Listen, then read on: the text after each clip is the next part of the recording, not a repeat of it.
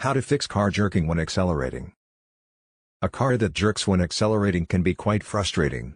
Here are some of the most common causes and solutions. Clogged fuel injectors. Build-up of deposits can hinder fuel flow. Use a fuel injector cleaner or have them professionally cleaned. Faulty spark plugs. Worn-out spark plugs can cause misfires. Replace them with new ones. Dirty air filter. A dirty filter restricts airflow to the engine. Replace the air filter. Transmission issues. Worn-out transmission components or low fluid levels. Have the transmission inspected and serviced by a professional.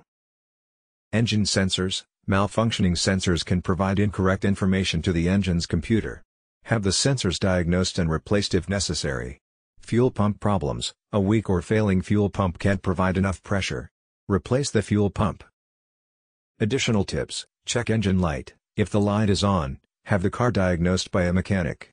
Maintain your car. Regular maintenance, including oil changes and tune-ups, can prevent many issues. Use high-quality fuel. Poor quality fuel can contribute to engine problems. Consider the driving conditions. Factors like cold weather or low-quality fuel can exacerbate jerking. If you're unable to diagnose the issue yourself, or if the problem persists after trying the above solutions, it's best to consult a qualified mechanic. They can properly diagnose the problem and recommend the necessary repairs.